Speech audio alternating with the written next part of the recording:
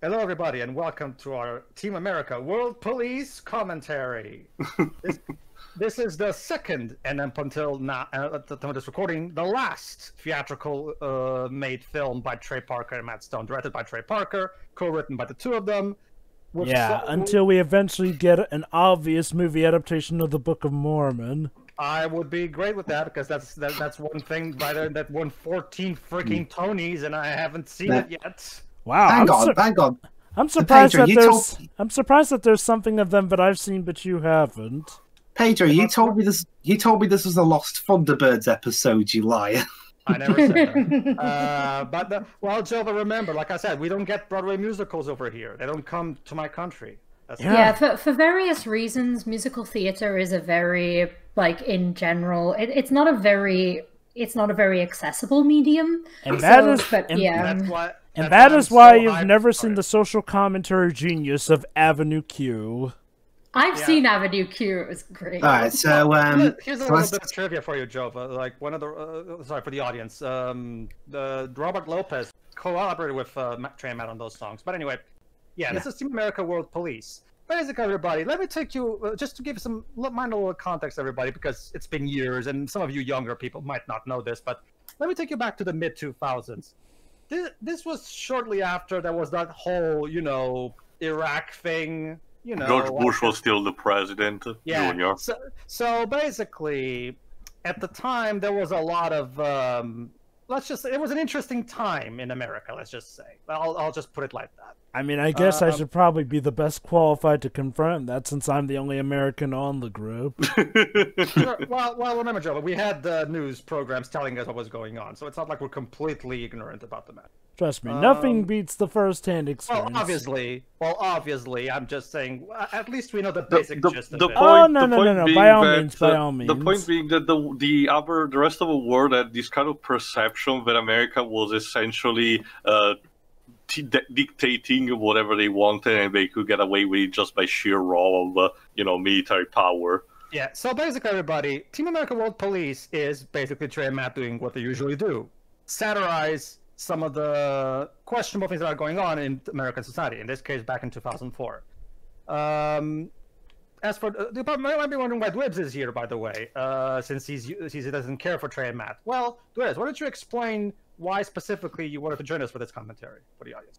Well, mainly for the puppetry work, because I'm not sure if the audience knows, but I am a fan of shows like Thunderbirds and Captain Scarlet, which was created by Jerry Anderson. The same year this film came out, the live-action Thunderbirds movie also released, which was liked by nobody, not even the creator of the show. And he also saw this movie, puppetry, all that stuff, and he said that while he wasn't a huge fan of this movie, he felt it was a much better, much more faithful adaptation of Thunderbirds than, the Thunderbirds movie. I would like to also say to you this real quickly, while this movie is puppetry, the primary reason why it's puppetry is because Trey and Matt like to do what is the contrast of the norm. Like, everybody's doing CGI, let's do puppets. I'm not kidding, they literally say this in the making of featurettes that on the DVD that I have.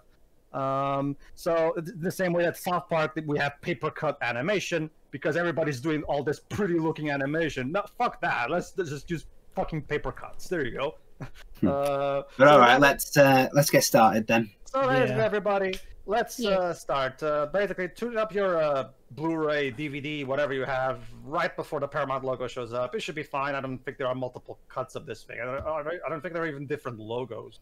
All right, 3, 2, 1, click. To give a little bit of information for you, this. Trey and Matt share my hatred for Michael Bay movies. And this movie is also kind of a parody of sorts of the Michael Bay movies that Michael Bay was known at the time. Not Transformers, because it was before that. Bad Boys, I think. I'm talking about movies like Armageddon and Pearl Harbor, because this movie parodies a lot of shit from those two movies in particular. Not so much Bad Boys. I didn't know he did Armageddon.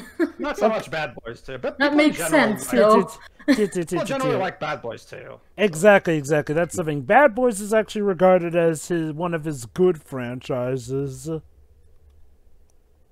And then Bad Boys 2 happened. Also, the Earth exploded. I like Yeah, Bad everyone died. That was a short Bad movie. Boys, but Bad Boys for Life was very good. Oh yeah, that is definitely the best movie of the We bunch. we needed to establish how much distant was it from All right, America. there we go.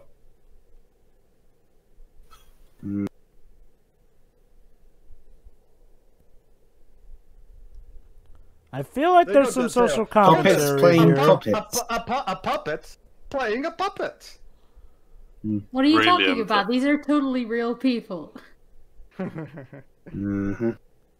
Also, apparently, Trey and Matt found doing puppetry was a lot harder than they thought it would be. So the production of this film was a nightmare. Yeah. I'm going to explain later because they actually also address that in the special features, but I'll explain that later.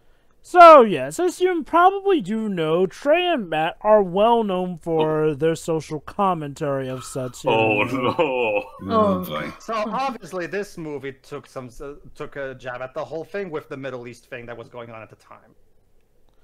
Yeah, good old early 2000s. Well, this was more like mid, or at least 2004. Well, so... 2004 technically still just fall into the early 2000s category. Mid 2000s. You know, I'm willing to bet this isn't. I'm willing to bet this isn't real Arabic. No, it's yeah, not. whenever The thing you have to understand, Joe, is that this is all intentionally made to be ridiculous. even the French language was done in gibberish. Now, okay. Now, to be fair, Trey and Matt's greatest Gibberish. strength is also considered by some people to be their greatest weakness. Granted, though, that's more in modern times. Back then, Trey and Matt were on top of the world here and there, with South Park being quite an acclaimed hit after acclaimed hit, especially with their take on post 9/11 America and whatnot, and the South Park movie here and there. Oh shit! Ah, Basically, this also you can also make an argument that okay, there you go. So there you go. This is why the movie's called Team America: World Police. This is back America. when basically, so that America feels like they're the police of the world. uh-huh. Bit heavy-handed, but again, you know, it's Trey and Matt, so would you really expect anything else? Libicity. Nobody is safe from their criticism. Now, I will. Not half bad puppetry, actually. Aside from that Hold guy, on. Terrorize this.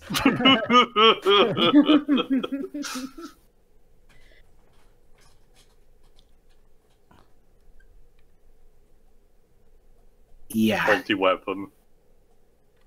Wait, why are you throwing your gun Why? away? because it wants to make this interesting. Oh, and of course, the terrorist knows kung fu. Hold on. There you go. Perfect.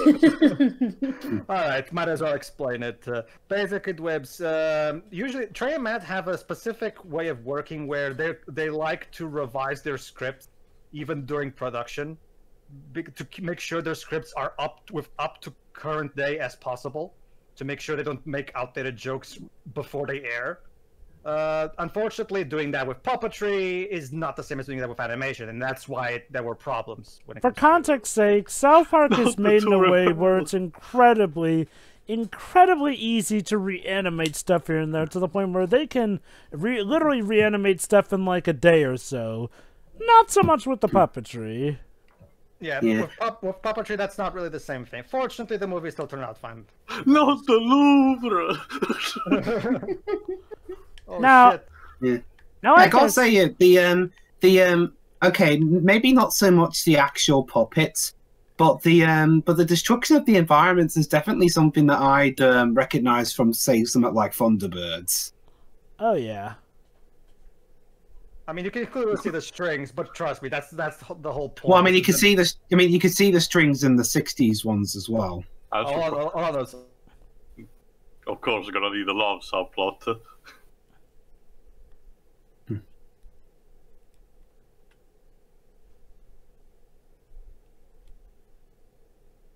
But Is wait, now really the time?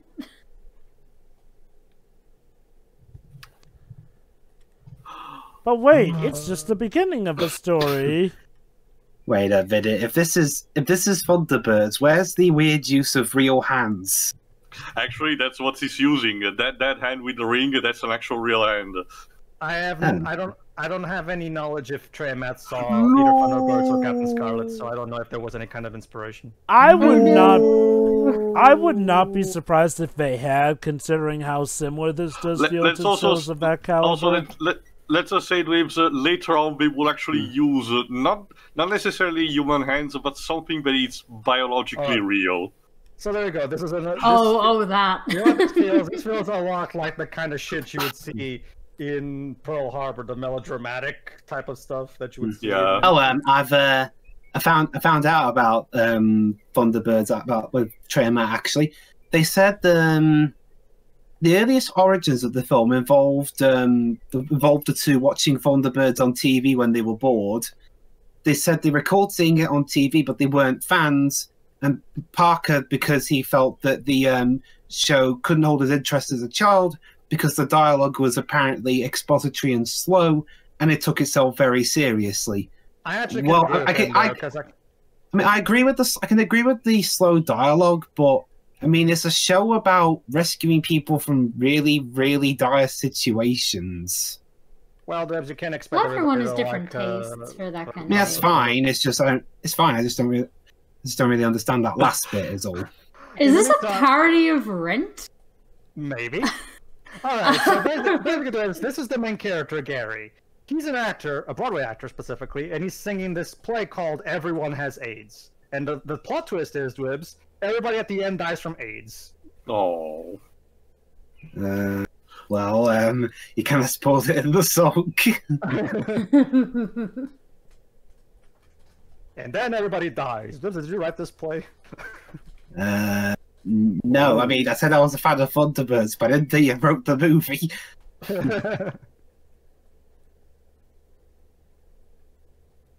Everyone has AIDS, guys! Yay! An interesting story. So fun. Another interesting thing is that when the pair inquired about the rights to Thunderbirds, then they found out the Universal was making a film based on that.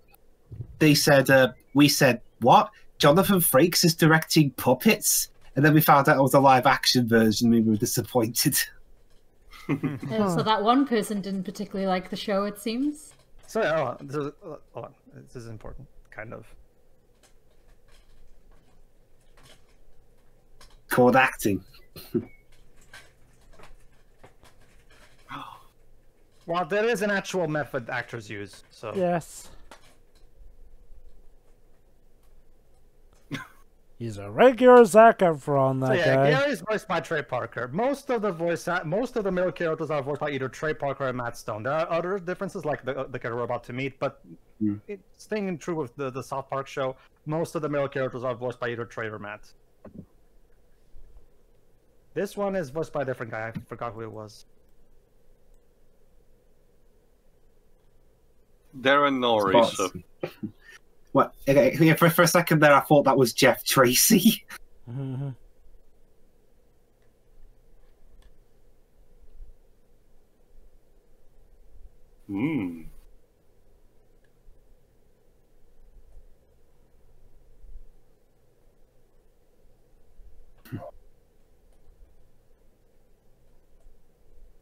Oh god! I love this joke a lot.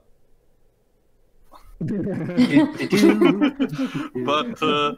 here's the thing, Pedro. This guy has done a lot of voice acting, but amongst his role, one of his early video game roles is King Ram in King's Quest: Mask of Eternity. Oh god. Oh. To be fair, he has like a shit ton of other different roles, and a lot of them are so much better anyway. Is that King's Quest 8? Yes. And whatever. Basically, I still don't know what to think about that since we haven't gotten to commentating on that game yet. Basically, Dwibs, there was also a similar joke in the South Park movie, where they say, screw it, that movie's probably not that good anymore. What are you talking about? You love Terrence and Phillip. Yeah, but the animation is all crappy. And then it shows the characters moving in that crappy way that they move right after he says that. So this is a common self-aware guy that they have. Nah, just kidding. Oh. I'm kidding.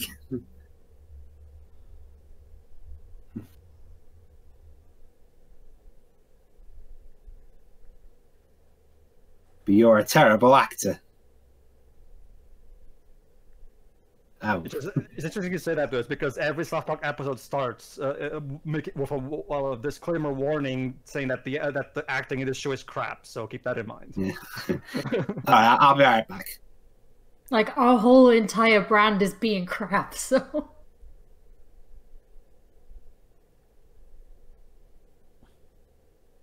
Of course, Just only us.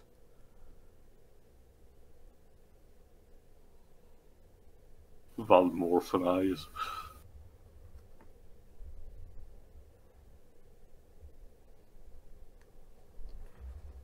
So the thing is the Batmobile, basically. Pretty much.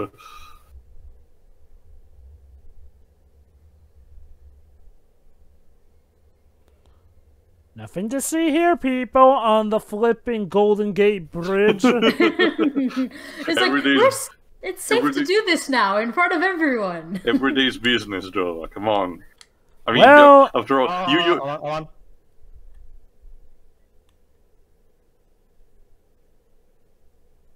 you.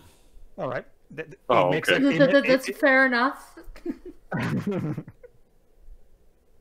You know, actually, come to think of it, this is a Paramount movie, so technically that New York could be a part of the MCU.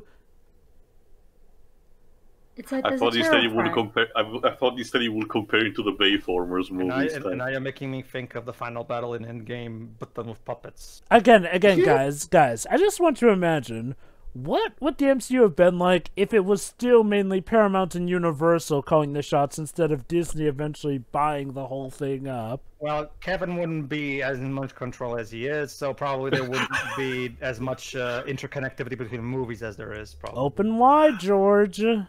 Yeah, their headquarters is in Mount Rushmore. In George Washington's head.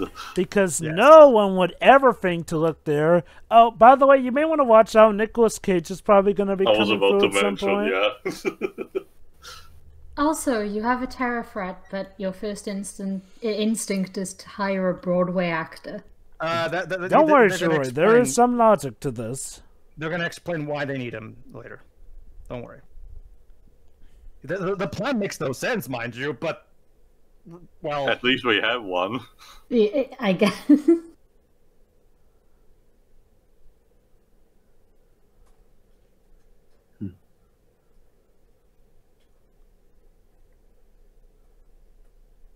Of course. Ah, yeah, of course. You're gathering together people who, while they may be very Party good jerk in their color. profession, they're not trained to be actual spies. And you're like, Drips, she's the psychic one. So in true Roland Emmerich / Michael Bay method, yeah, the characters are basically archetypes. Oh, hey, a martial artist expert. That could come in handy. And probably from Detroit, so prone to violence, I guess. What have you got against actors? Don't worry, he will actually explain why. Yes, it's tied to his backstory, Dwibs. And let's just say, Dwibs, it's timely considering a certain movie that came out recently. At the time of this What, the Sonic movie? No, you'll see it. It's not a Paramount film. It's a Fox Alright. film. Well, not a Fox film, it's a... It's a film. It's a see. Disney Fox- film. Fox Disney. A Universal film, I think. But I can't tell you which one it is because it will spoil it. So the point is Disney don't own it.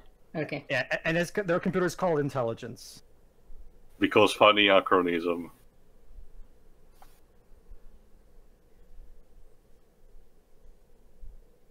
But it's voiced by Phil Hendry.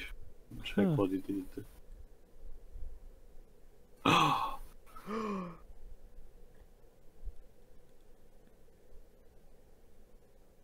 Oh, it was a radio yeah. talk show host. Yeah, that is true. Yeah. I'm not gonna touch that. Moving on.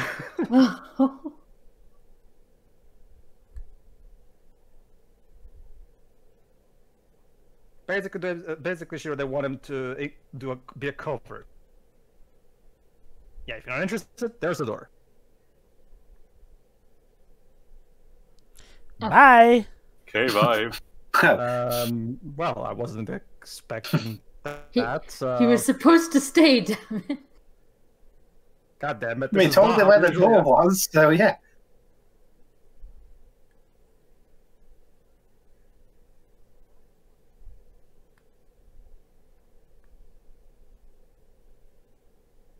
Of course you will. It's Yeah. not like he's the only actor in existence. But apparently, as we've established earlier, he's apparently the greatest actor right now. It seems. Not just that, Greatest he's the one actor with, who ever he's lived. the one with a heart. Yeah, unfortunately, since we're puppets, we can't quite point to it, but... She's trying. Well, we're gonna try.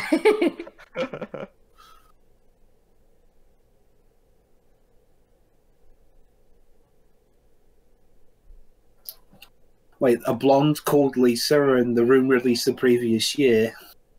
It all makes sense. No, it doesn't.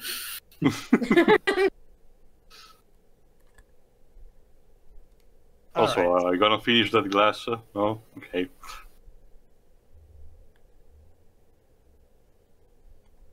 Wait, if you don't know, how do you see it? That's the other girl psychic. And then Yeah, and even he's looking at her like, wait, what are you talking about? Like that makes no sense, lady. Don't you see? It's all about an inherent intuition. Alright, alright, since this is a Trey Parker movie, obviously it's a musical, so we're about to get our first song. However, it's not a typical musical number. The songs in this movie are actually the Tarzan Brother Bear type of songs, in the sense that it plays over what's going on, like, what is it? But I'm guessing that's the joke. Yeah. Pretty much. You'll see, hold up. I love the grainy filter on this part. Yeah. And also the weird shots that we have here. Oh. Just as tall as the Greystone.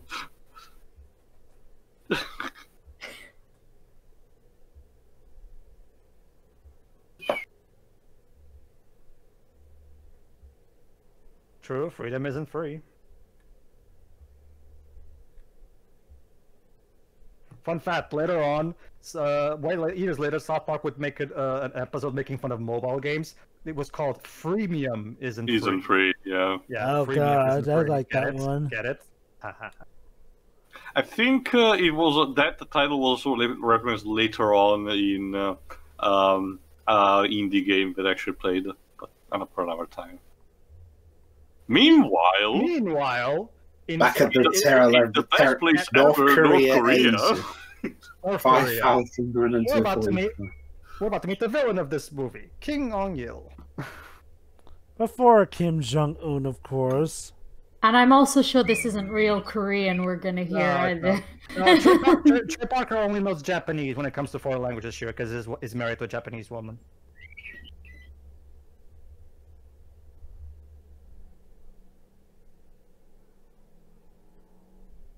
Hmm. I love this upcoming joke though. Hold on.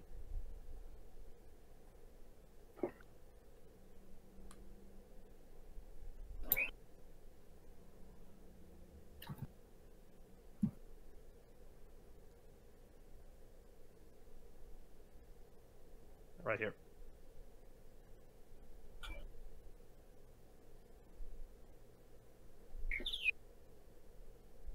Oops.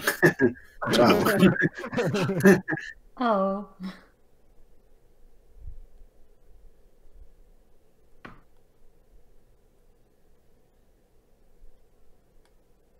Oh, you do speak English. You just wanted an excuse to shoot him? Yes. Pretty much. Just being a dick. That's because I'm a cartoonist, the evil terrorist. Don't you know? You know what I just realized, Jova? What? This movie is just as cartoonishly ridiculous as my parody that me, Teo, and Dribs did at the end of our Detroit playthrough. Maybe not quite as cartoony as you guys did it, but it's close. Good to know you're supportive. Well, he's got to be the Lancer, Tio.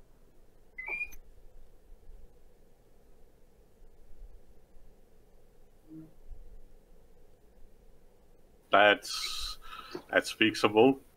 Yeah, that's what disguises are for. Yeah. Facial surgery. Oh boy.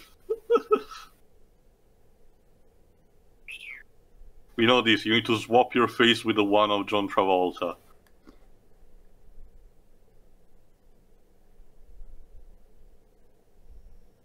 This will only hurt a lot. He looks absolutely petrified. I mean, I'd be too. Well, I'm by no means an expert, but don't you usually, use anesthesia on a patient? Yeah, sedative Yep. of some kind at the very least. And none was mentioned, so this could hurt a lot. Whatever, they're puppets, so it's not like it matters. They're not alive. How do you know they're not alive? Unless the blue fairy shows up here, I don't think so.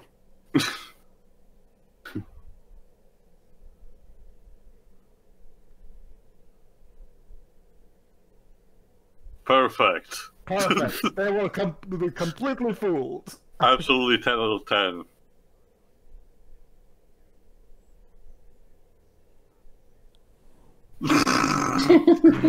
Of all the names to pick.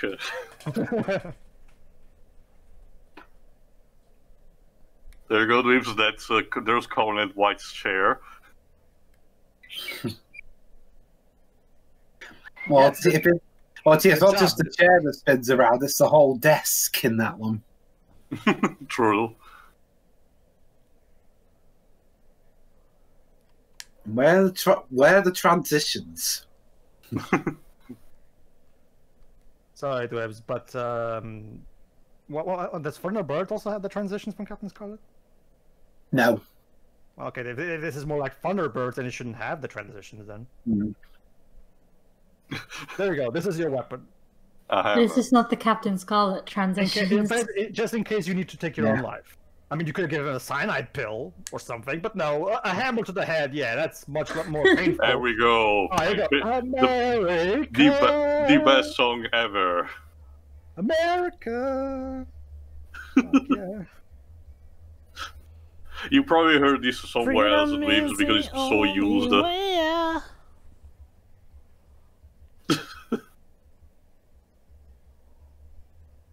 Can you feel the freedom? Okay, maybe not as That detailed. plane but... isn't an eagle. 0 out of 10.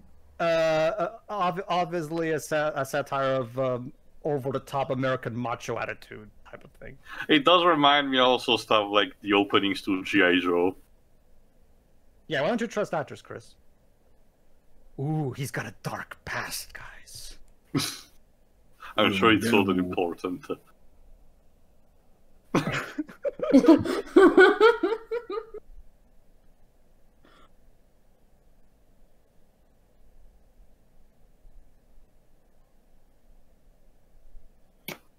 course you can.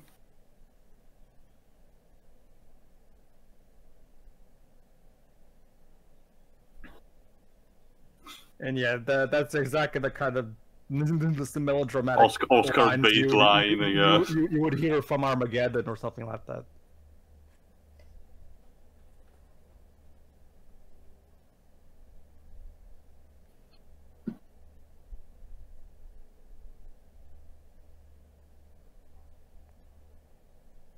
Oh, look, apparently we're in Tatooine. It was in Tunisia, not Egypt. To meet Jakku. Oh boy. Here come the Americans. Oh shit! Americans! Run away! Run away! Literally parking the middle of the We front. protect, we serve, we care. Yeah, absolutely. And cannot parallel park. Well, I mean, it's a helicopter. Still. Perfect disguise.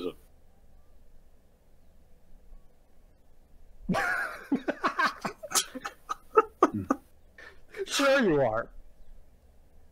So the Which music is for why this you song was... parked in the middle of a town. Yeah, so the music was like Harry Gregson Williams, aka the Metal Gear Solid composer.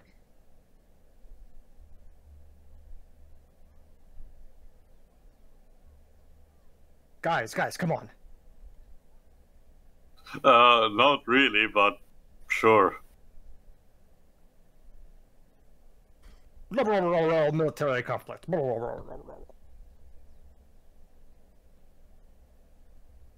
Alright, so the plan is to go around with our guns throughout the streets of Cairo looking for terrorists, all without terrorizing the population. That should be easy, right? Uh-huh. Yeah. Especially since one of your agents goes around with a fucking Gatling.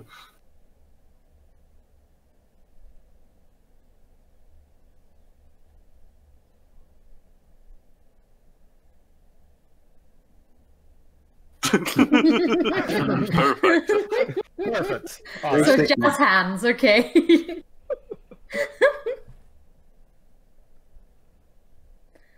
Hey, Coca-Cola. Yeah, there is actually in true tradition also a lot of product placement. I prefer Pepsi anyway. I don't mind either. Yeah, I'm that guy who takes a third option. You do not need to see my identification. Oh, wait, The sorry. third option is Dr. Pepper. But that's Coca-Cola, Hold on, just hold on, with hold on. fruit. Come on, Gary. Act!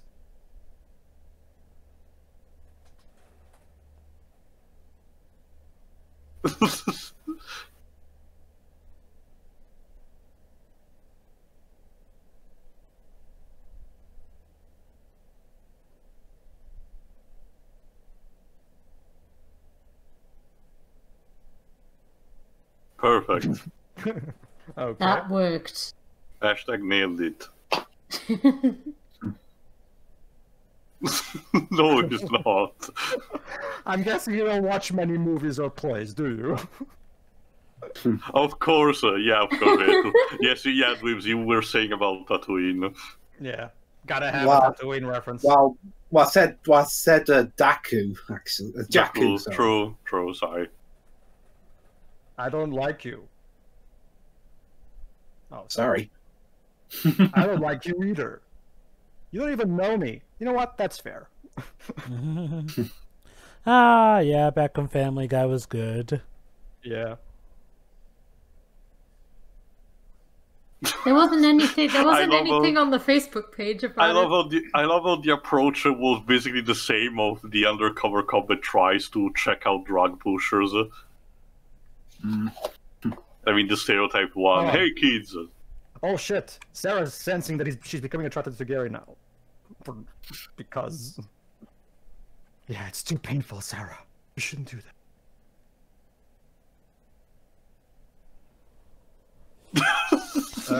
What?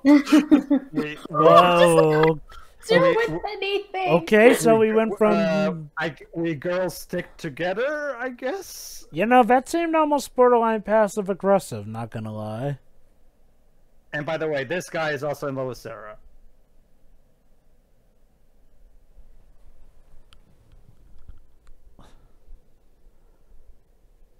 No, don't go into the cornfields. That's the fool's way out. Yeah, you're gonna die.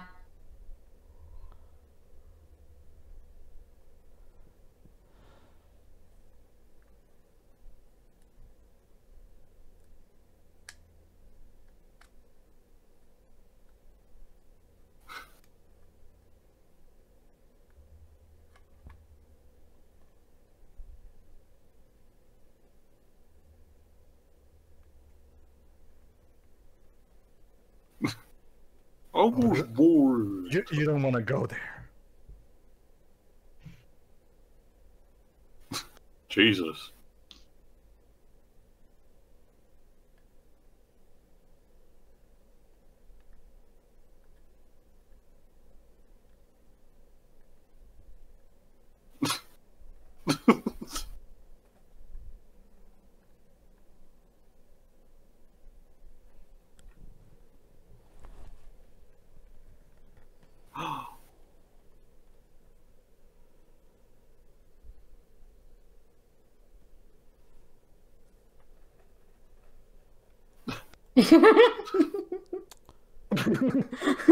Single tear. Such a touching story.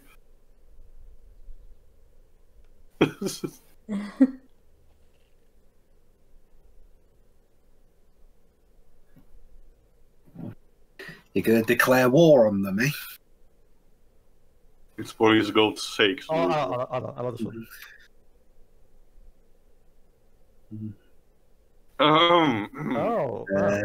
Interesting to know. Well, not that there's anything wrong with that, right? Pause. There's nothing wrong with, there's nothing wrong with that. Beat. All right. Oh shit. Why are you all just standing there? Because they're puppets, Shiroi.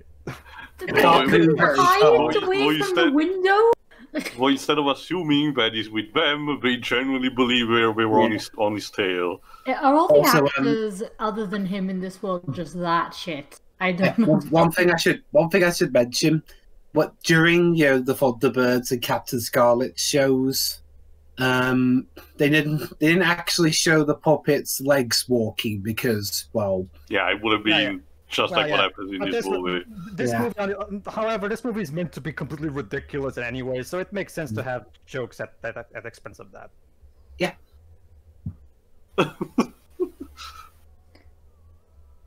I'm actually curious, were there actual toy lines released based on this movie? I don't think so. There may have That's been. it.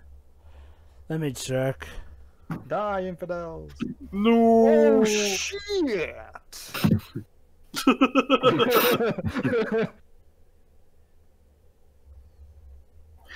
But you're gonna kill your mate. Worse, he's gonna blow up the pyramid of Giza. That's the problem. That turns out that this guy is way too convincing. They don't realize it's him. As horrible as destroying an ancient monument is, if they only did that in Transformers: Revenge of the Fallen, at least the movie would have been over sooner. No, not the temple. I forgot the name. I think it's Temple of Osiris.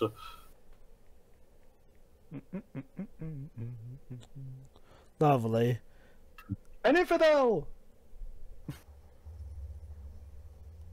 It's a good thing she has a Gatling gun.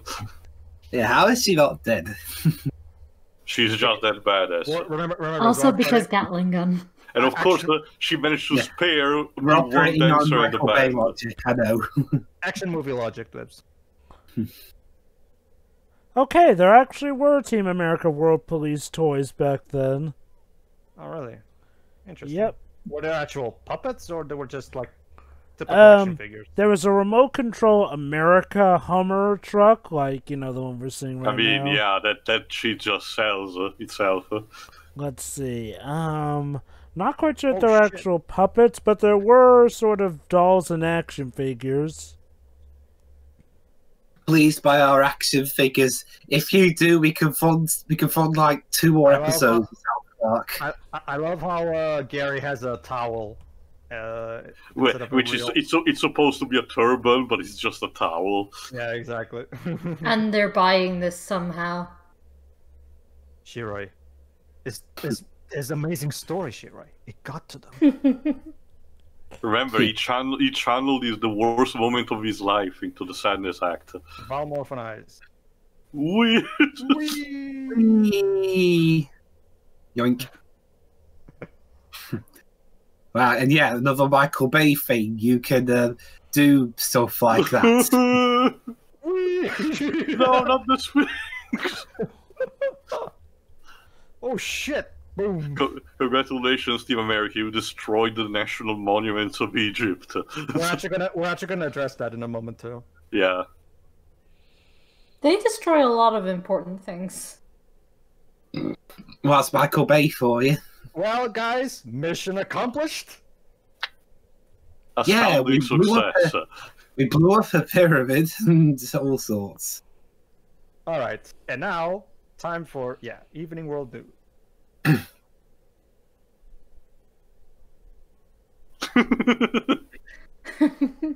Oh yeah. Oh great, the Baldwin family. Oh yeah. Is this yeah. Uh-huh. By the way, Alec Baldwin is voiced by Maurice LaMarche in this movie. Yes. So this is basically a take on how celebrities just wade into these kind of situations. Even though they don't know what they're talking about, yeah. It's so surprising that a movie from 2004 is still so valid on this, even right now.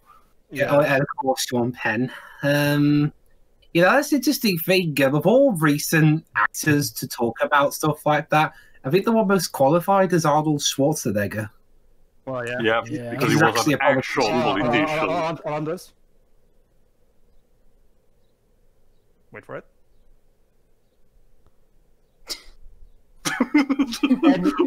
Basically, that's how Matt Damon says his name. Matt Damon. Matt Damon. Is this a gag on how Matt Damon doesn't have much acting range or something? Well, you have to understand that Ben Affleck and Matt Damon were not as good actors back then. Like, they improved a lot in years, especially Ben Affleck.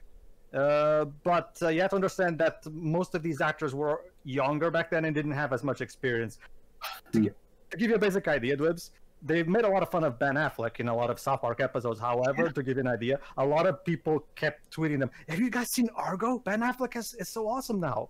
And eventually, they made the South Park episode where there's literally a moment where Butters basically goes, okay, Argo is a very good movie, which is basically Trey and Matt turning to their friends and saying, okay, Ben Affleck is awesome now. Is that what you wanted us to say? It's like, now fuck off.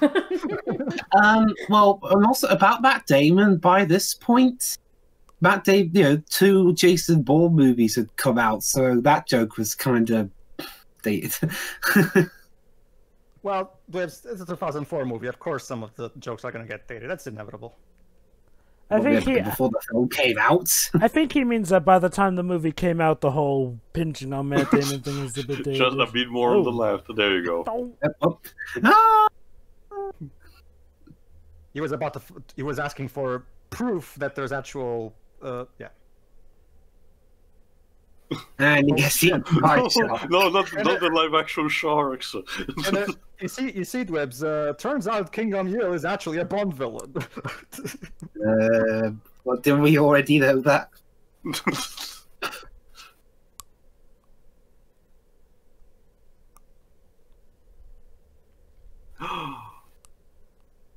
Menacing.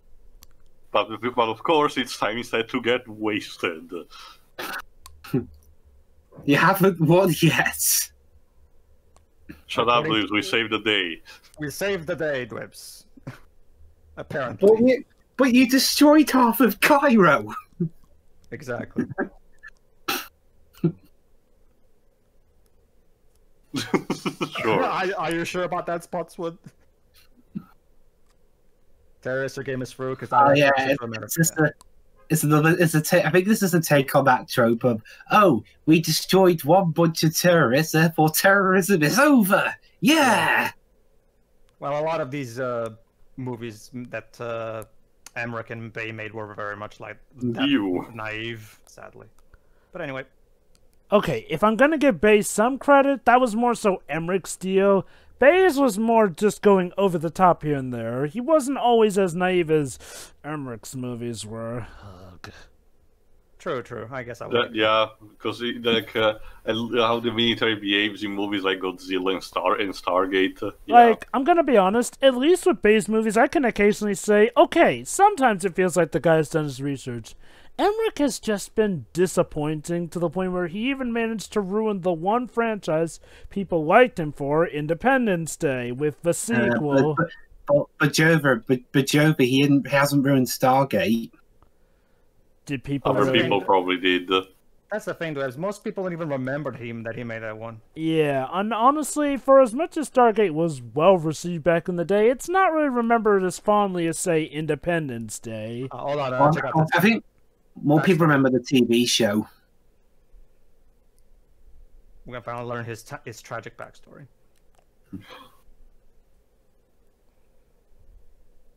Oh no, were you disturbing Harambe? I know, right? It almost predicted it. This movie predicted it almost 100%. I had no idea how. I think South Park Trey and Matt in general. I think they're only second in predicting things to The Simpsons. I know, right?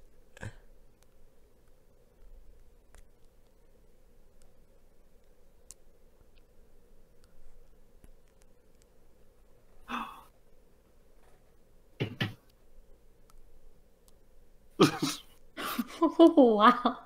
Why not just shoot them with a tranquilizer?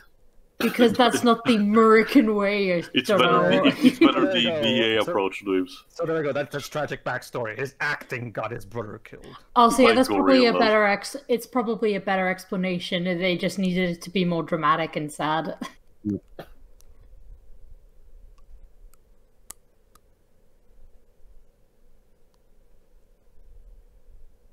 Sure, why not? You worked for 1 day. Seriously. Yeah, see?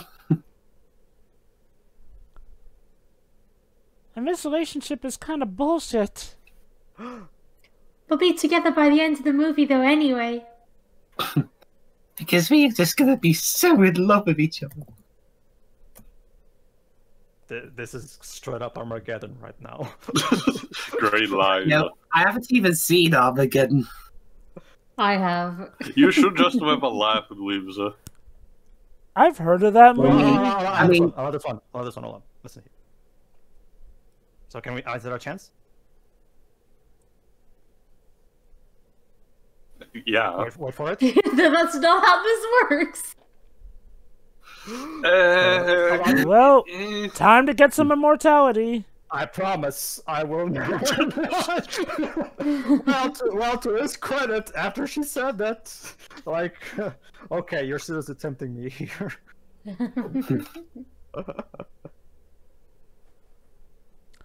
So we're gonna do it on top of Lincoln's head.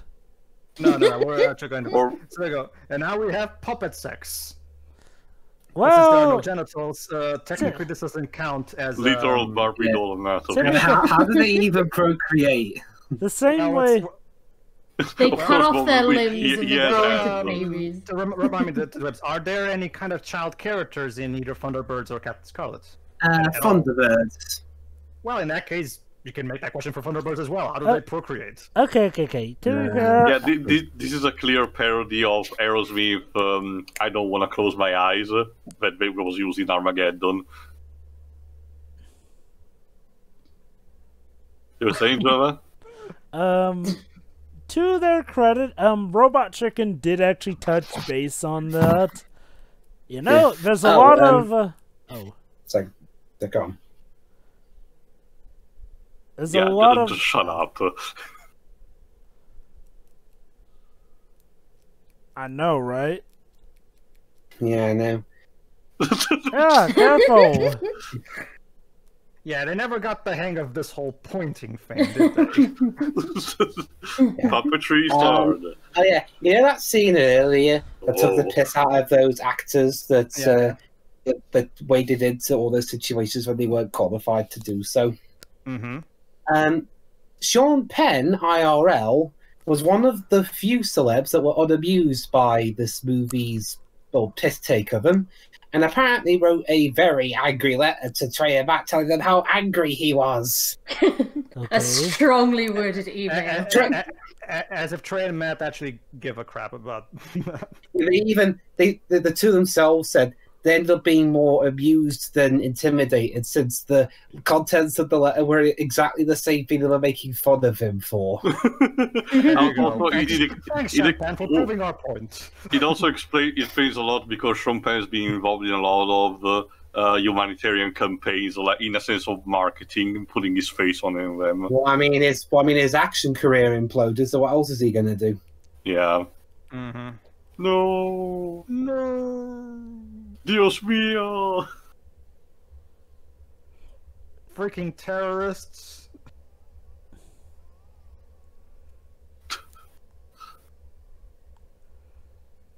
I love all their cries of terror are literally repeating the phrase "No me gusta." The humanity. All that's missing is a discretionary shot of a doll floating up And there face was down in the there were- water. Jova, there are multiple description shots of You dolls. know, funny story. No, there was I mean actually like at least- an actual like doll Look for at the these people. donkey. There were interesting story. There was at least one or two episodes of Captain Scarlet where someone drowned in the ocean.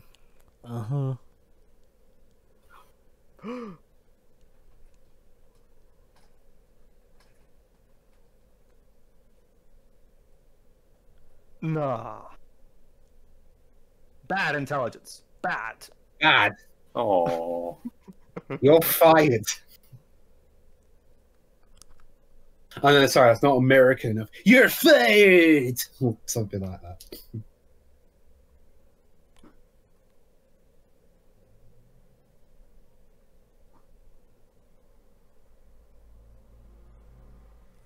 Durkistan. Of course, Durkistan.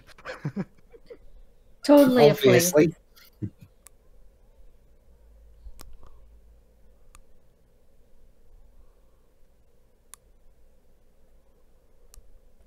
You need to choose better your role models. Yes, I agree. It's funny because Alec Baldwin is quite possibly one of the best social critics of Donald Trump, if SNL is anything to go by.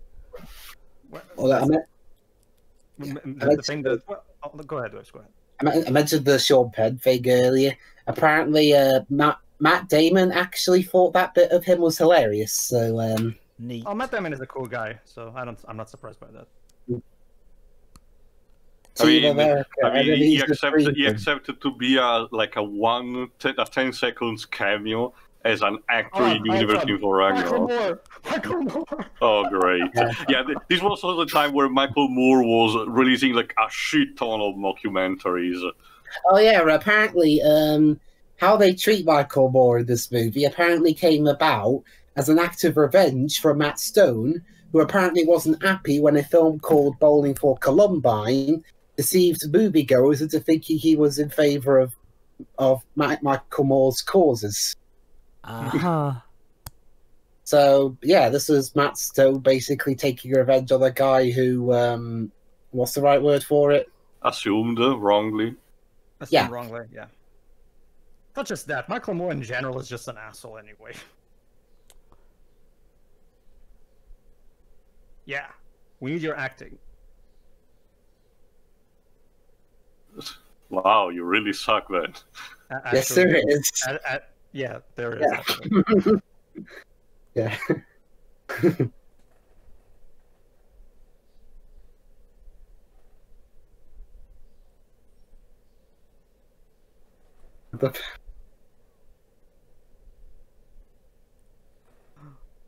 Didn't just say that. My angst is ramping up. Yeah, true.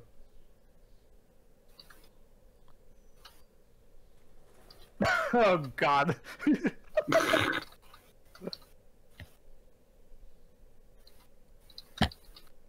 Oh shit.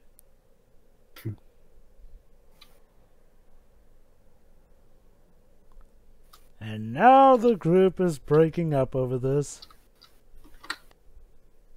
You know, if the real groups like this in real life did this kind of stuff, we'd all be doomed.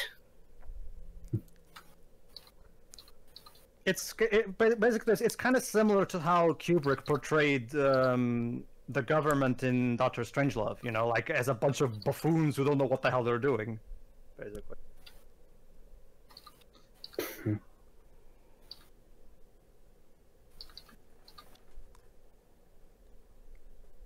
Yeah, with guns and explosives. That's what you do anyway.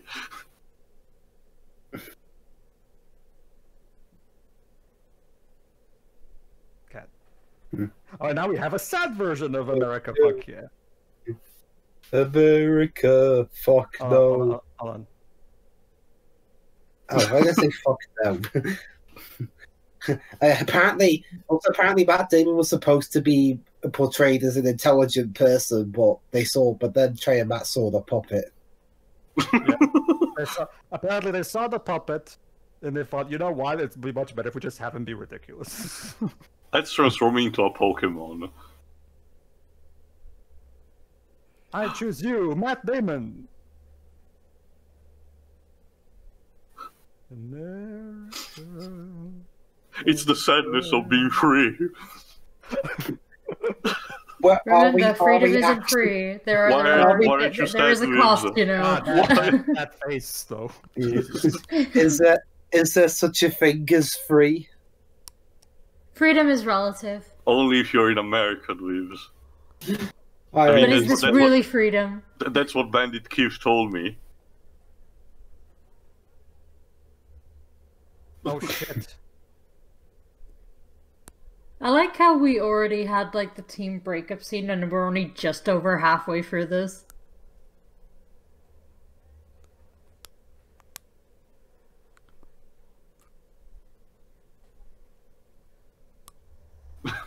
Oh. I'm not. I'm not gonna. No. It's also funny because the game Homefront will be released a couple of years later. In a scenario that has the North Korea taking over the USA out of nowhere. Yeah. Oh, and one when Harry Gregson Williams did the Why score. was Spot Sword upside down though? Like what? Jova, is there a mechanism in Mount Rushmore that switches gravity? Maybe. When Harry Gregson Okay, well, keep in mind, Teo, even if there was, he's not going to tell you. It's a Sorry, you were national saying secrets it's- and all. You understand, right, Joe? Yes. when Harry Gregson Williams was scoring the movie, unlike a lot of other comedy films, he scored this film completely straight as if it was an actual action movie. Yeah, that's actually the I method appreciate that Trey might do with their compositions, Dwips, because Even the South Park video games, for example, retain that kind of aspect. Basically, Trey and Matt specifically tell their composers, you're supposed to compose this as you need to take your score completely seriously, because that's the whole idea. All this ridiculous events happening at the sound of this incredibly serious music, basically. Because basically the South Park the Stick of Truth. Oh, Michael, what are you doing? God damn it, Michael. You're not helping. Okay. Yeah.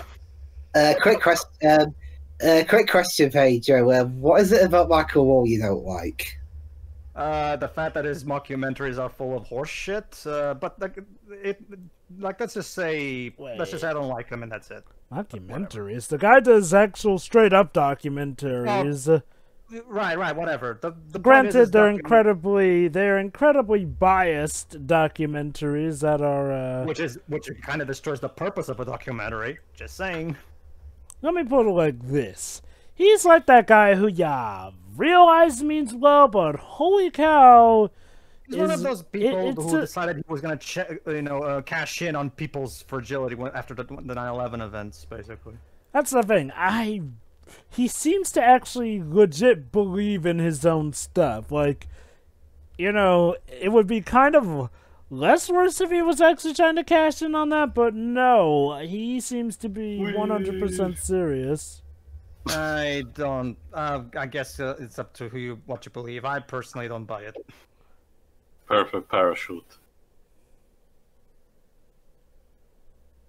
Oh no. Team America is dead. No, Warsaw. Now we're prisoners of North Korea. Oh no. Dun dun dun. Turns out King Amiel is secretly orchestrating this whole thing.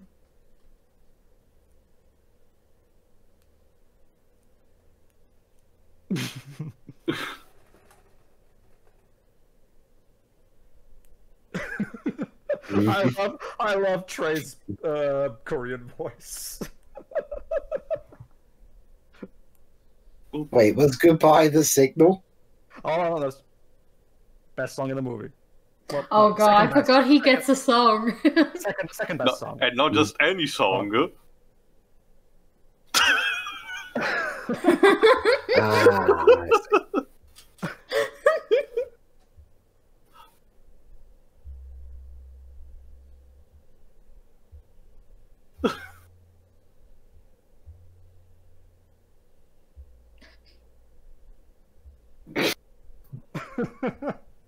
Isn't this so moving?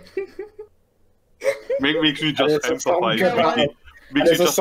with the tyrannical, merciless monster of a dictator.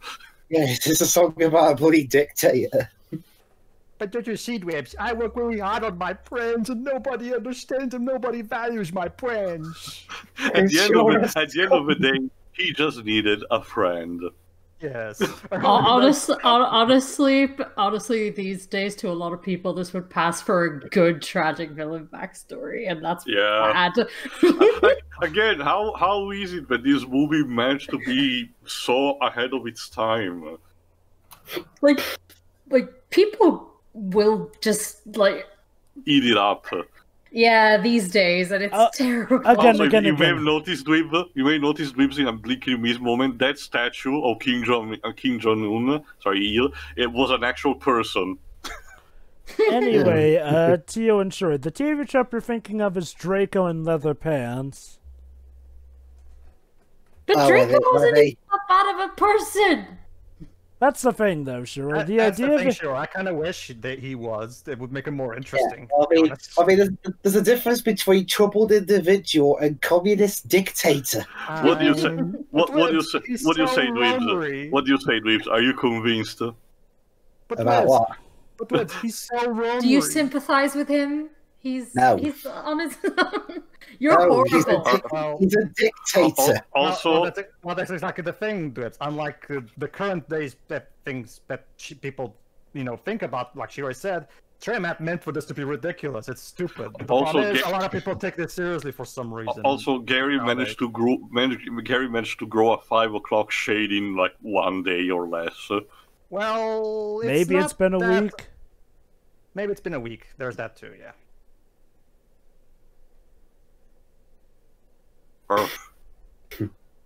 And now we're going to get by far the best, the speech that basically encompasses this entire movie.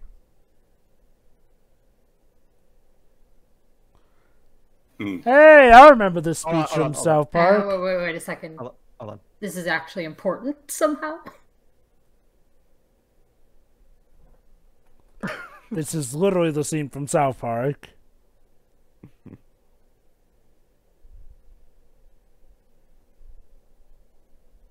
Yeah. But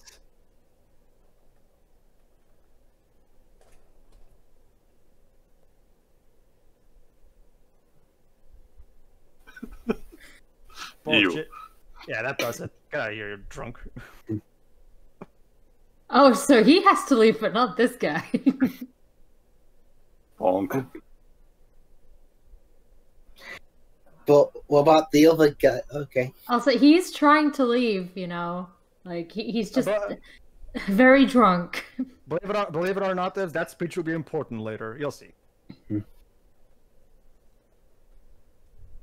Ow. Yeah, this is the darkest hour moment, like you like to call it too. You know what that means for Trey and Matt.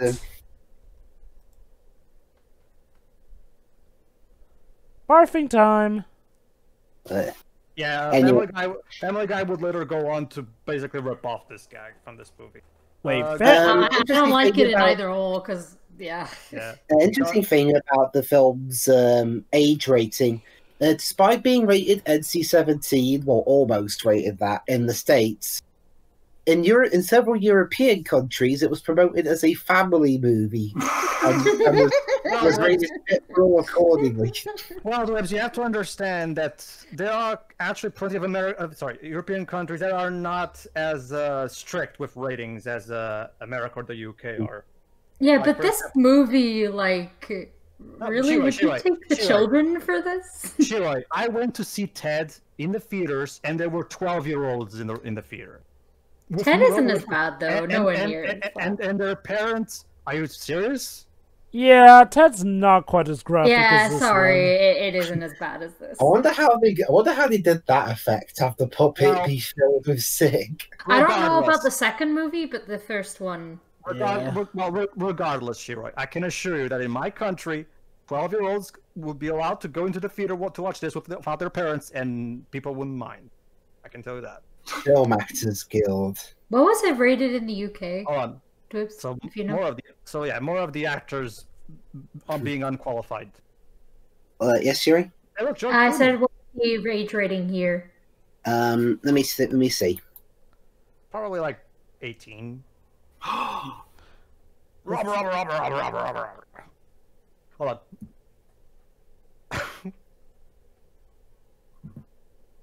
Fuck off, Ethan Hawke.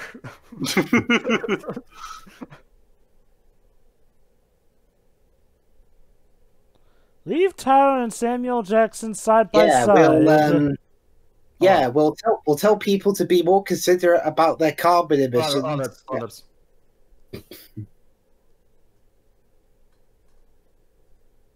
Yep, that's what being an actor is all about. Matt Damon. I agree, Matt Damon. I agree. Also, okay, this film was rated 15 round here, and I was just gonna say, I would say this was a bit silly, but considering a year or two ago, there were all those actors saying we should cut down on carbon emissions, even though they're the ones using private jets to go everywhere. They're all taking their private jets to go like one country over. Yeah, like Teo said, this movie is very ahead of its time in a lot of ways. Matt Damon, yes. By the way, Teo, do you know who voices Samuel L. Jackson? I checked here, Fred at the Shore. Fred at the Shore, yeah. So apparently all famous Hollywood actors are under the control of Kim Jong-il? More like they've been invited to a special party. Basically, Kim Jong-il is manipulating them and he's pretending to be nice and on their side, basically. He's playing a double game. After all, remember, he's just so lonely. Arrow. Yeah.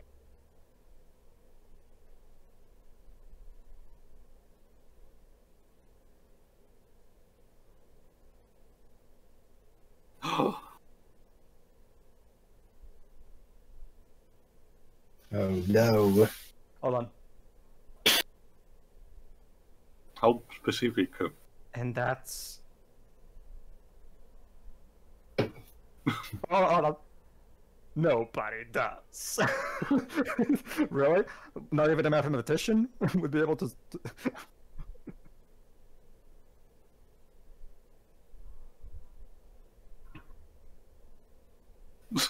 Terminator 2 style. No, not the Big Ben! Well, there goes the Big Ben. Sorry, Lips. No. And by the way, Big Ben's the bell, it's not the name of the clock tower. Oh no, the AMC feeders. No. Never mind that, what about the 7-Eleven?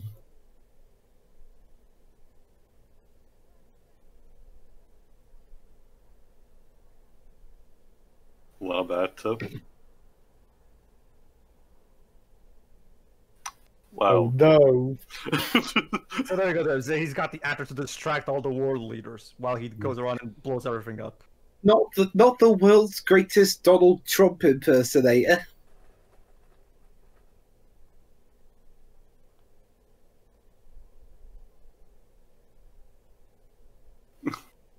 Oh dear. Hold on. Yeah, I swear. Hold on. Oh. Oh God, he's not gonna sing again, is he? No.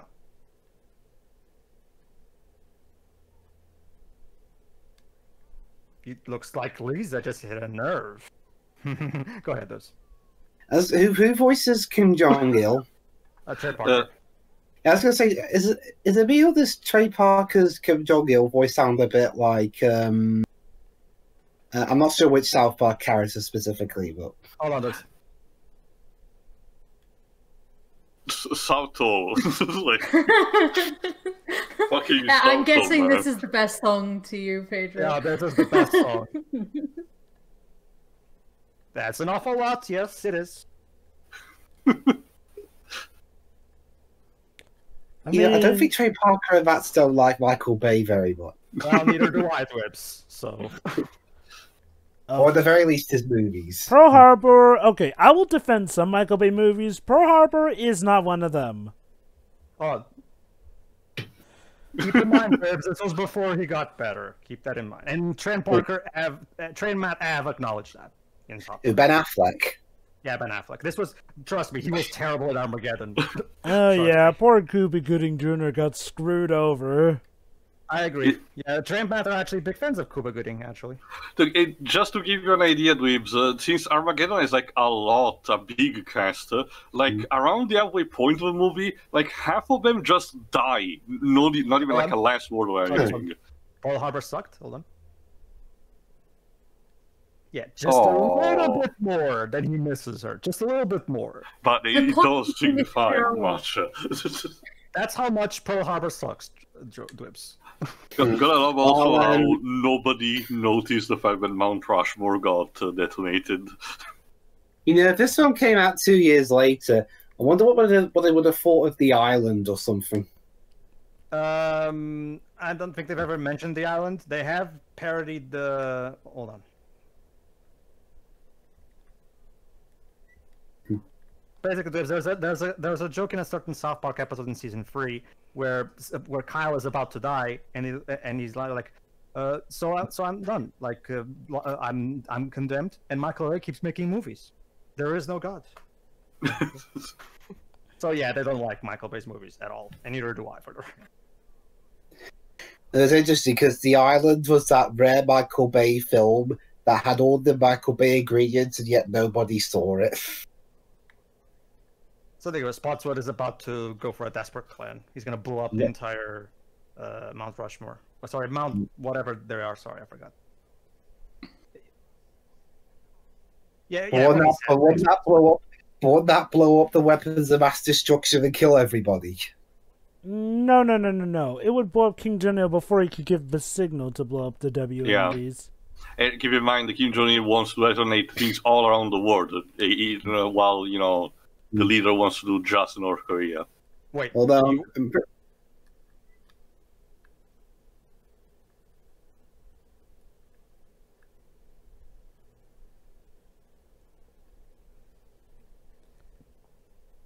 oh, you mean anything? I want to.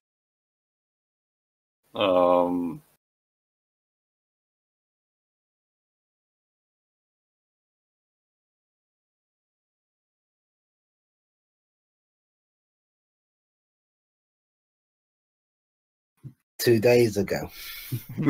Yeah.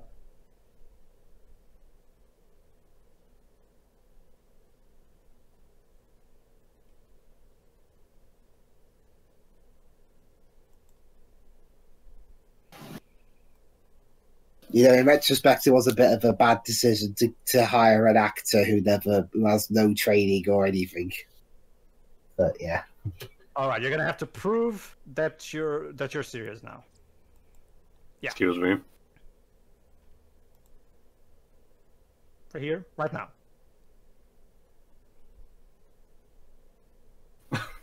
Oh, I am serious. Yes. Yep, I believe that.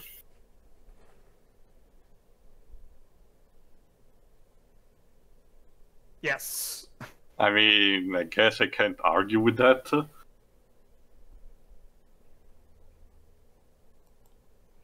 You are dodging the point.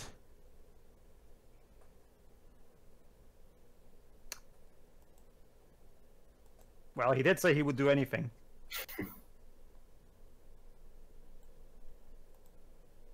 Well, I mean, the whole base was blown up. Just to be sure, Leaves. And it killed everybody. Dribs. In a lot of comedy of errors, this is usually the point where somebody who shouldn't be watching ends up watching.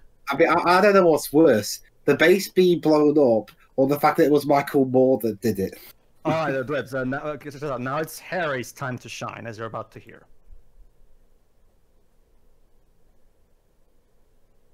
Alright, when you're ready, Gary. I can't do it. Listen to the score. God bless America. Right, too? Yeah. A man must do just a everything. reminder that this is the same composer that did Metal Gear Solid 3 the same year. A man must do everything he can to save his country, even give someone a blowjob. Yes. That's how dedicated he is, like Spotswood just said. well, you mentioned about his lack of training. Well, we're gonna fix that with a training montage. Mm-hmm.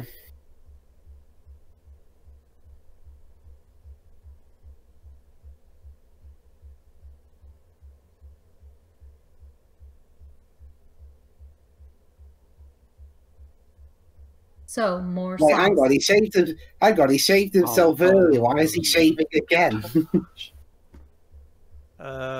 Oh, it's this song. Yes.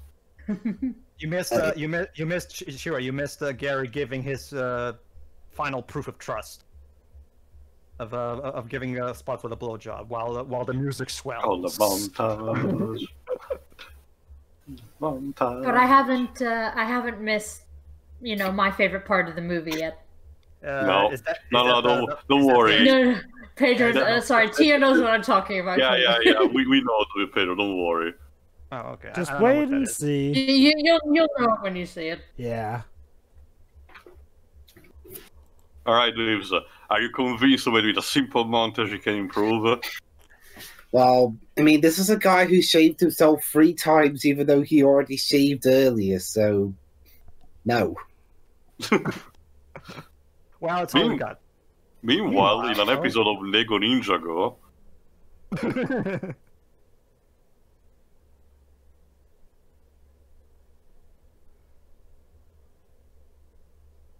Yay!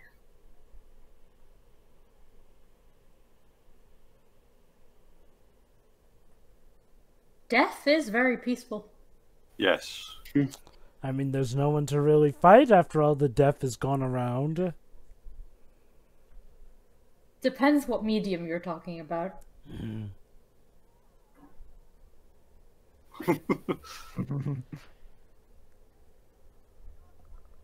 Oh, is this it? No. No. Just wait, Pedro, you'll see.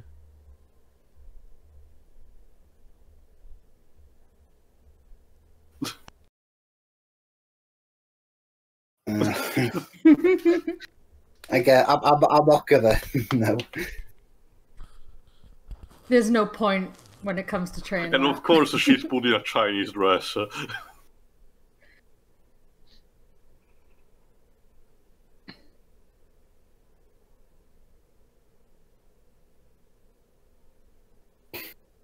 I mean, Yes. it's not wrong.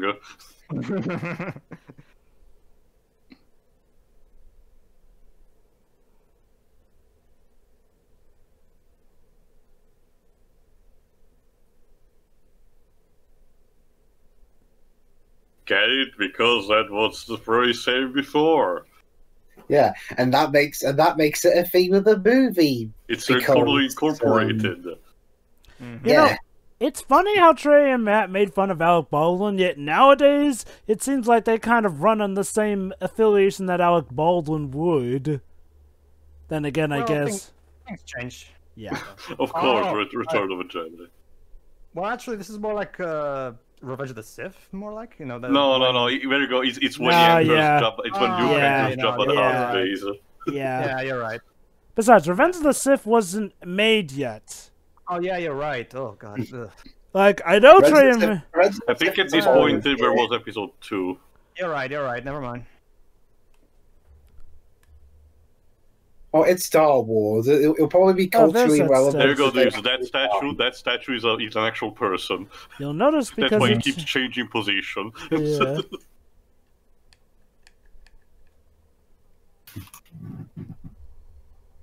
Yay! Fuck yeah! There you go. Of course we will.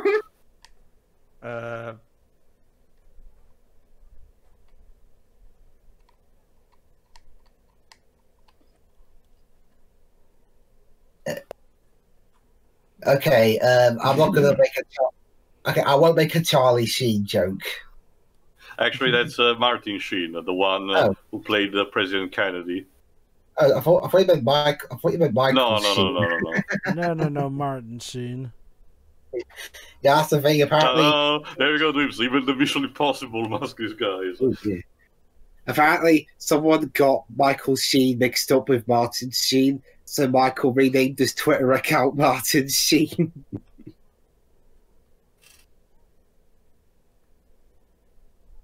You know, you really suck at being psychic. We're actually going to address that in a few minutes, too.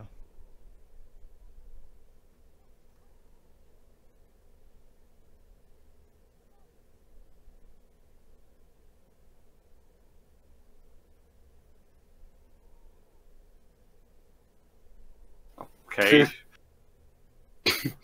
Hold on. Yeah. Fair enough. Yeah. Fair. Apparently, they're already familiar with this proof of trust. That's some interesting initiation you got there.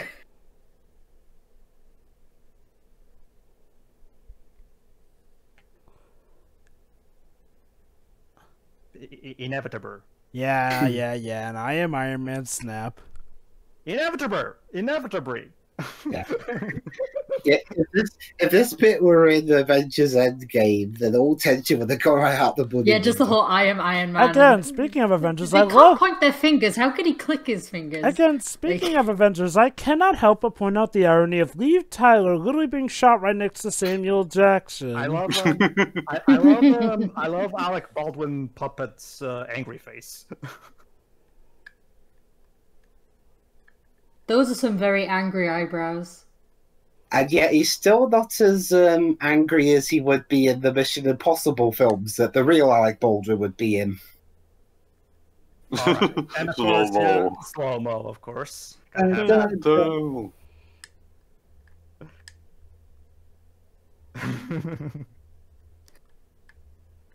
Yeah, we're puppets. We have a bit of a hard time walking there. Well, there you go. So there you go, Dibs. Now it's Team America versus the Film Actors Guild. Oh boy. Doreen Garofalo. Oh no. Who? Who? She's not that relevant anymore, does. But she was in. Okay. Oh.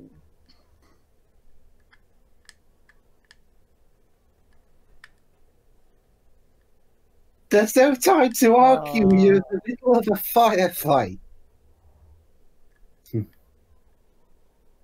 Danny Glover. No.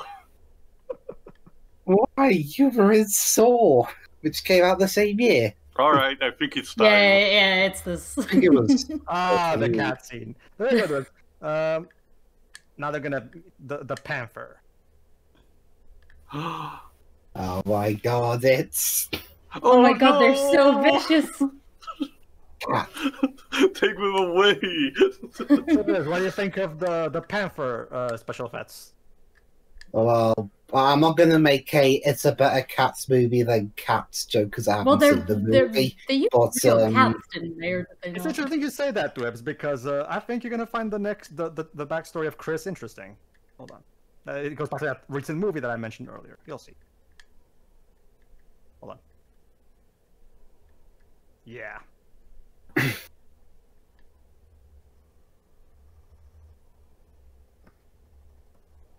Well, I mean, she was in Speed Racer, so Oh, yeah, backstory now. Listen to this, Dibs.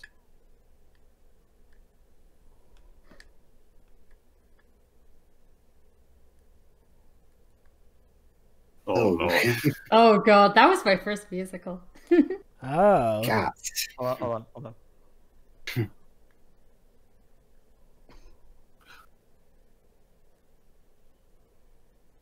Oh no.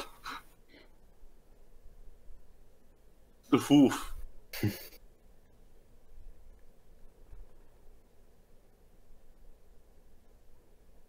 Ooh. Oh no. Oh gosh. Wait, so you're right by... that's why. Idris Elba. I was about to say... And And that's that's why why he I doesn't trust that. Yeah. Dang, Idris Elba did you dirty. Well, then again, 15 years later, we'd see cats that were apparently just as freaky. No, worse than freaky. Let me put it like this, even furries... Yeah, even furries don't like the movie. Yeah, I know. Oh, here you go, Trey. We're about to address her psychic.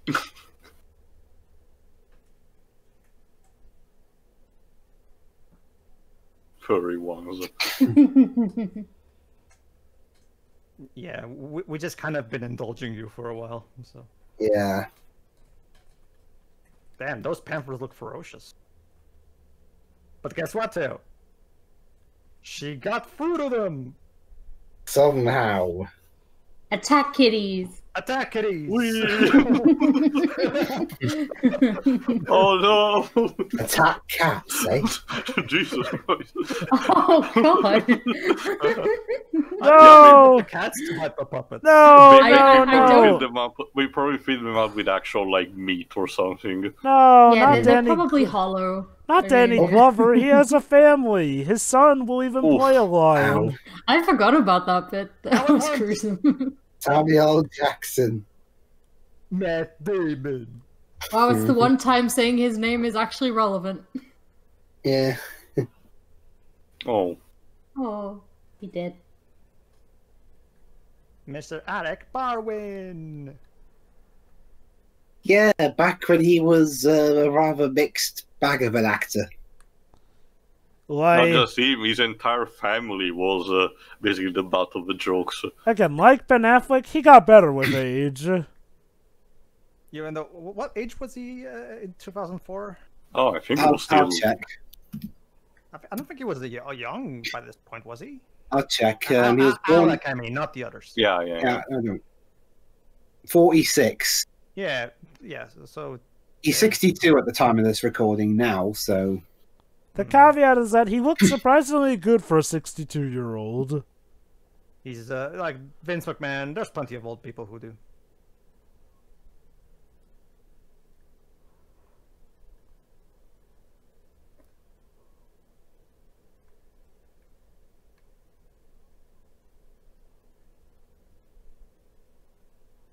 Oh shit! Of course. Always Gotta with need the that countdown. countdown.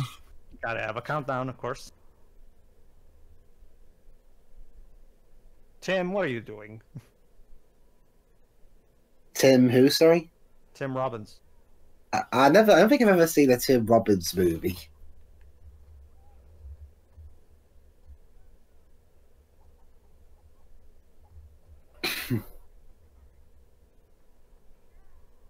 Would you stand still, Spotswood? By the way, He used to feel the Alan tension. Hunt. I actually don't remember any action film with Alan Hunt. I mean, Twister doesn't really count. He It's doesn't it's really do weird. any It's weird because this is more of a Kill Bill reference. So you think they would use Uma Thurman? I guess. Of course, gotta reference the Matrix because it was the early 2000s. Everyone was referencing the Matrix. Pretty much. It was practically a law. Yes, Matt Damon. I'm aware that you're Matt Damon.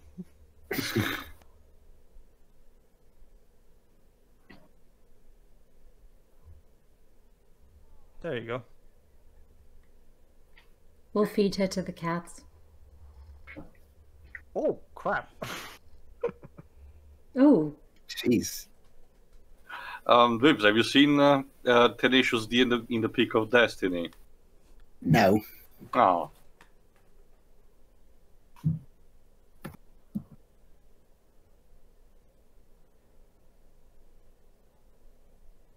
Yay!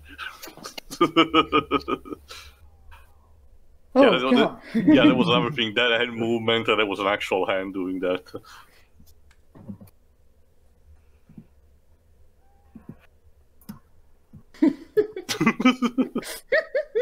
Burn, Tim Robbins, burn. I don't know. He seemed to like it.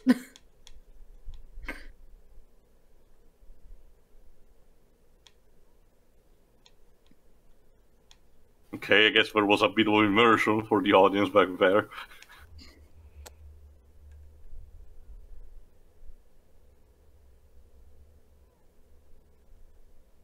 All right, we're about to get my personal favorite scene, actually.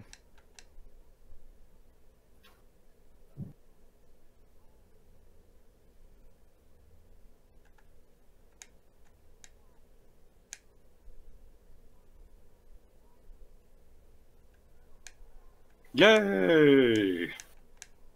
We have to convince them that, yeah. I know this one. Let's call Mr. Satan Hercule. We're not so lucky too.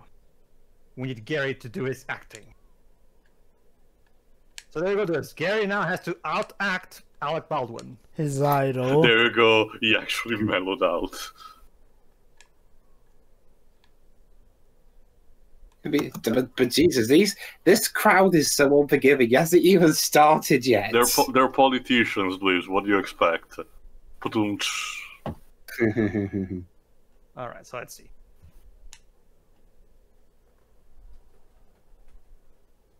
Yeah, that's not convincing.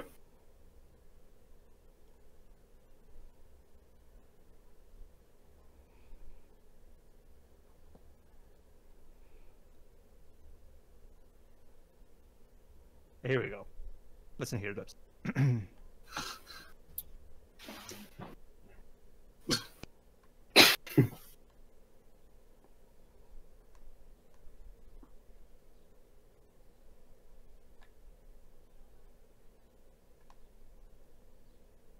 Ooh. Dare talk that way about Alec Baldwin.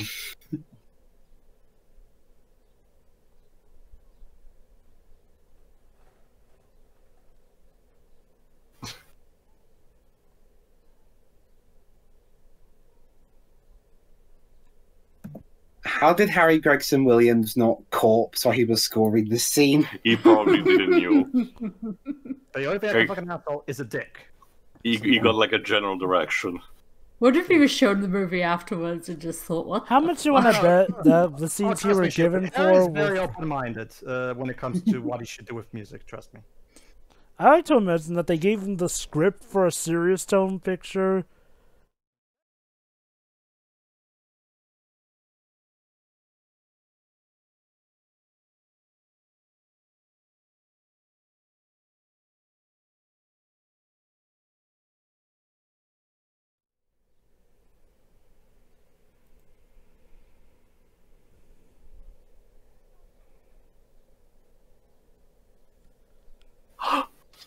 So, yeah, It's I so do brilliant.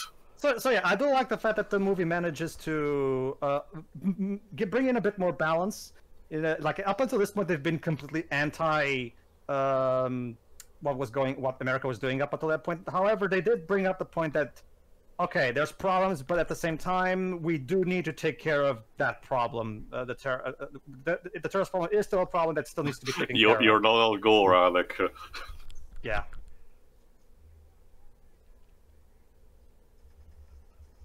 No, not Alec Baldwin. No. Now is going to be a Mission Impossible 5 and 6. By the way, Trey, you might have noticed that. Oh, hold on. You know who probably also really liked the parody in this movie? George Clooney. In case you don't know, George Clooney is actually friends with Trey and Matt. He even plays Sparky, Stan's dog in South Park. So. Yeah. Oh, cool. Got impaled by the German counselor. The clock's still ticking.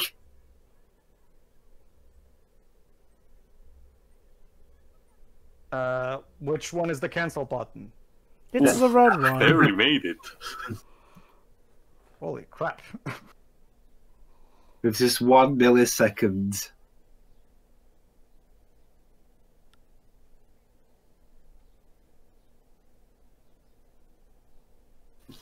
It was so romantic.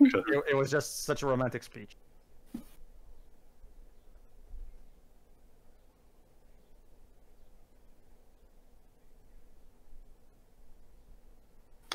And then, quite a few actors, this would be his biggest role, and he would go on to be in a lot of direct-to-DVD schlock.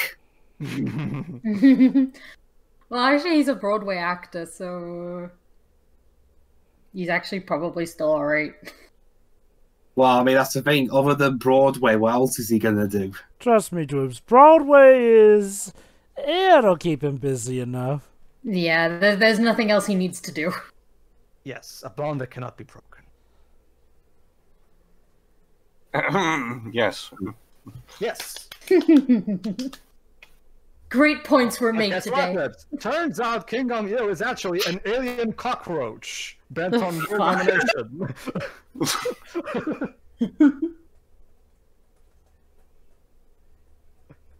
You know what this reminds me of, shit, right?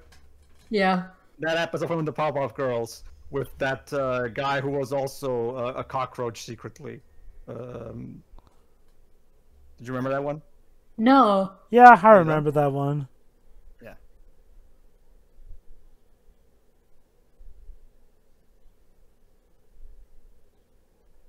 Yay.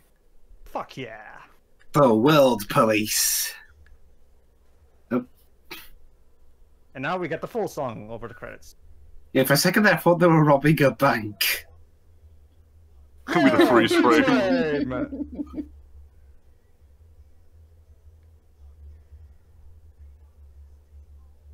There you go. By the way, everybody, keep around during the credits because there's actually some nice little jokes throughout the credits. So keep that copy of your movie running, everybody. So there you go. That was Team America, World Police. So what you gonna do when we come for you, terrorists? Huh? Oh, man. Good job. There was actually a costume designer for this. How nice. Well, it has to. I mean, someone has to dress the puppets. Puppetry design and all. True, but each into it over were like multiple people involved from the team. Mm-hmm. There you go. If I remember correctly, now it's one of the other songs that I think if they play "Freedom Isn't Free." Oh no, everyone has 8. I forgot it. Oh, okay. Okay. All right. While this is going on, Dwibs, so what do you think of the movie? Yeah, I really enjoyed it. I mean, I'm not sure how much of this is because the puppetry in some cases reminds me a lot of Thunderbirds. But yeah, I thought this was a very well done, entertaining, and funny comedy. Mm-hmm. Especially that a couple of the Fred Tatasciore played Samuel Jackson. How nice. I mean, I already mentioned that. While some bits haven't really aged all that well, there were quite a few that are still kind of relevant today. Especially the whole celebrities trying to, be Medal. Trying to meddle and stuff, when only like maybe 2 of them out of a certain group at a time actually are qualified to do so. Mm-hmm. Like Arnie and maybe somebody else. Arnie's the one that comes to mind. But yeah, I enjoyed this movie. I guess maybe the way this film does the kind of stuff Trey and Matt do, compared to South Park, which I'm still not a huge fan of. I guess maybe they must do something here that maybe enjoy it a lot more than Bob.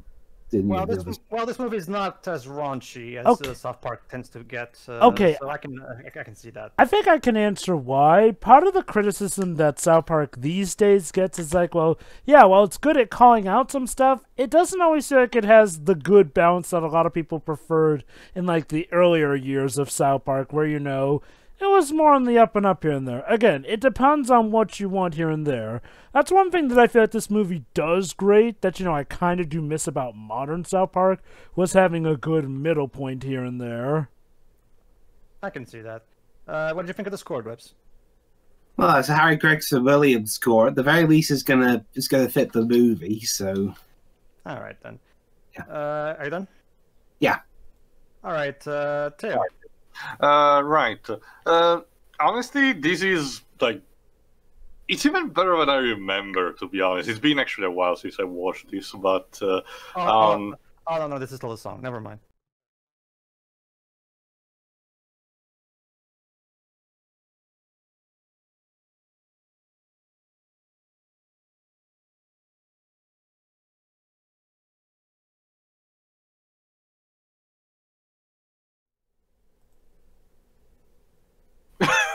No, but we're gonna hear a new song from the full version that's on the album. Hold on. If I remember correctly, it's somewhere in here. Yeah, I think it's now.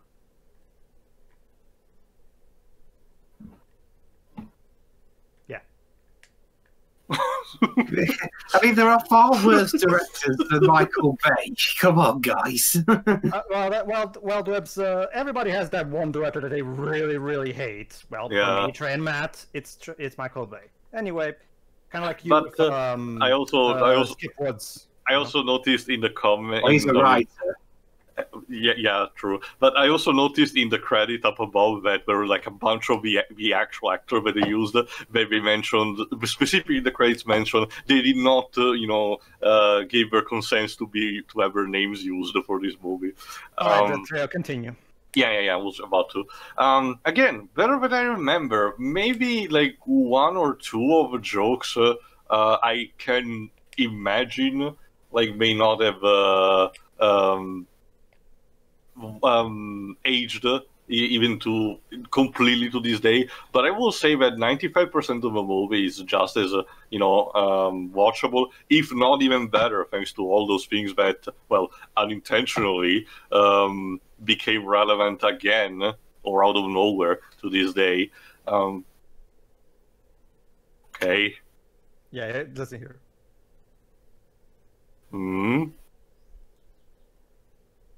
Oh. Yeah, basically, this is a song about how Alec Baldwin is a failure. Well, that's some I like how the guy thinking, subtitles are writing this, like as it's pronounced by him. Yeah, Mark. I think apparently Mark Shyman was supposed to do the score for this movie, but he got replaced by Harry Gregson Williams for some reason. Also, again, Mark still worked on the songs. So. Also, again, the songs too.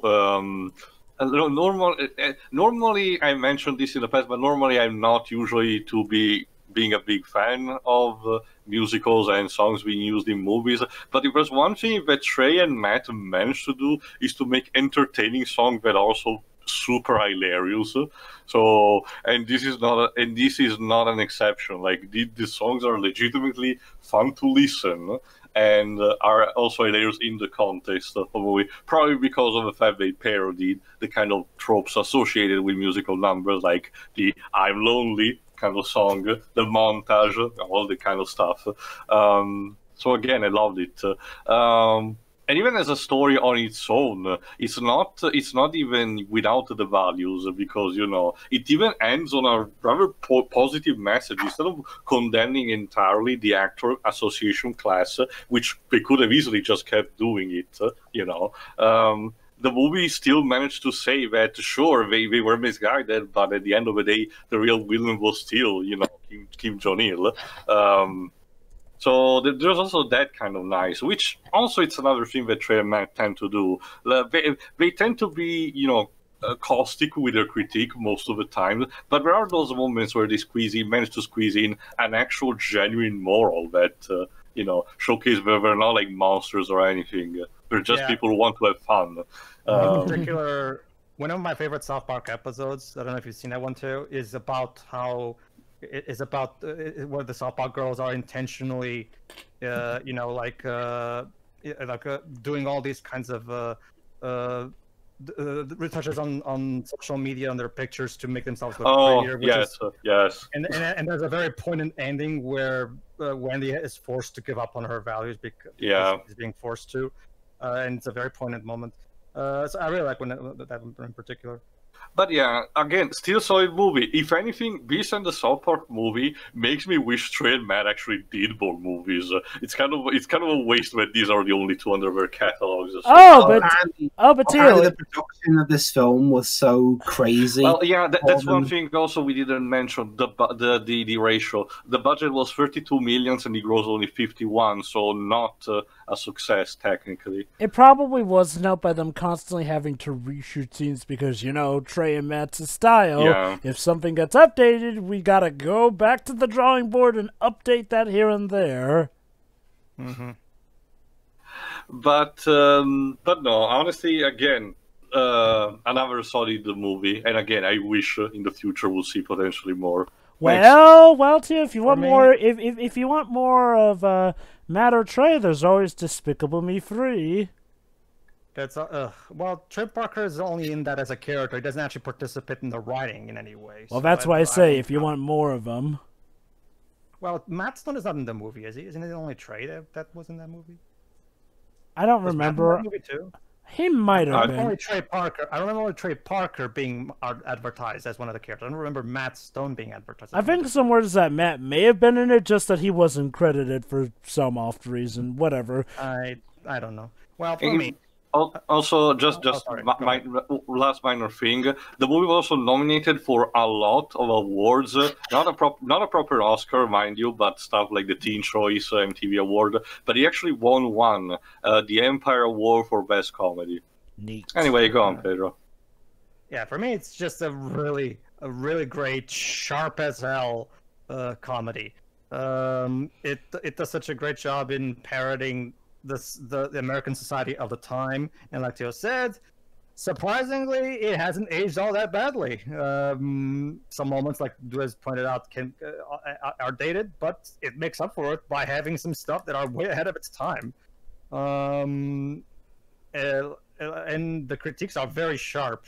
Very sharp. The social commentary in this movie is so sharp, you might cut yourself watching this movie. It's just so good.